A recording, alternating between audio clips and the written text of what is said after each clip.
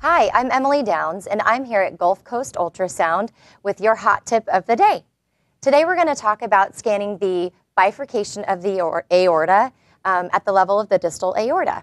So to get a good starting place, you can start by scanning transverse and finding the bifurcation of the aorta. Right after you see the distal aorta, you can see it bifurcate and transverse. Use that as a reference point to slide your transducer with a coronal approach and a little bit of pressure. You can scan and find where the aorta bifurcates into the right and left iliac arteries. So you can see in 2D, you see the bifurcation nicely, and you can actually throw on color as well, or even your power Doppler.